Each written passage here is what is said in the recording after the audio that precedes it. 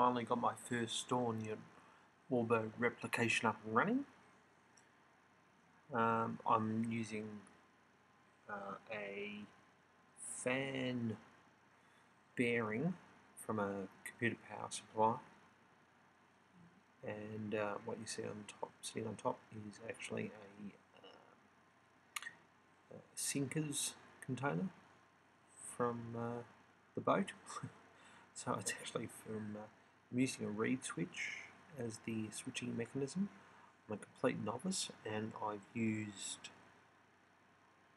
Aussie's circuit diagram at overunity.com.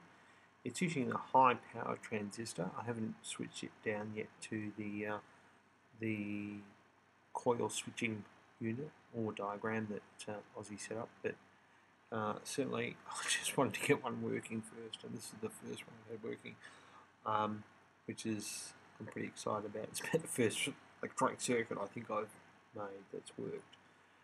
And the good thing about my setup now today, what I've done is I can adjust the coils, I can move the coils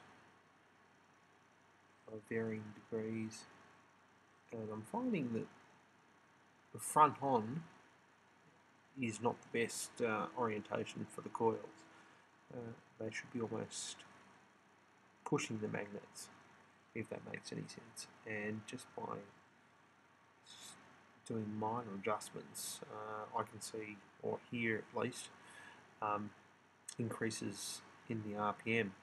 I don't have a tacho, so I can't tell you exactly at the moment what it's running at. My guess is probably around 500 RPM, something like that. But as soon as I get a tacho, I'll let you know. Thanks very much.